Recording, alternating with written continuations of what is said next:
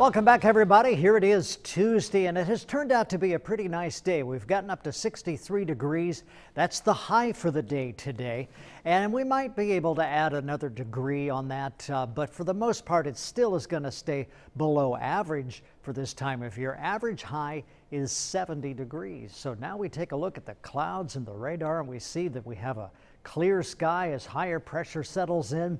Not only is it 63 here, it's also 63 in Linton and Bloomington, 65 in Vincennes. Olney has 63, Effingham 65, and Mattoon 65. These are pretty pleasant temperatures, especially because the humidity is low and we have hardly a breeze out there, just a very light breeze at about 7 miles per hour or so, and that's just about it. But let's take a look at the Storm Team 10 Futurecast and pick it up at 1 o'clock in the morning. This is after midnight tonight Eastern time, then we get into 1 a.m. So this is 1 a.m. on Wednesday morning, and here's how the Futurecast progresses. We get into the afternoon hours and more clouds come in, and then here we have late tomorrow night. This is 2 a.m. As we get into Thursday morning, 2 a.m. Thursday morning. So looks like a nice little stretch of rain through here, stretching up into Mattoon and down toward Robinson and Olney and Flora,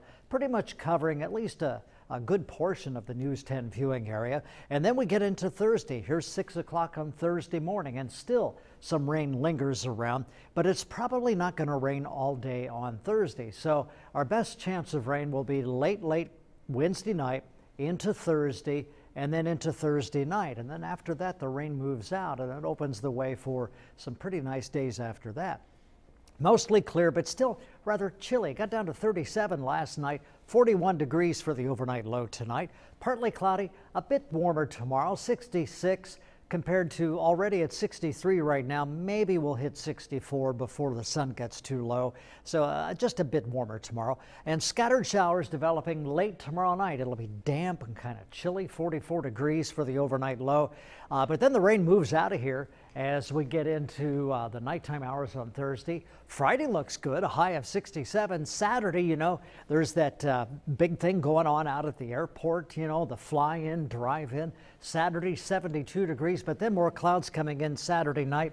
Maybe some rain developing late Saturday night, and it looks like a chance of some scattered showers as we get into Sunday, and then perhaps even in Monday and Tuesday.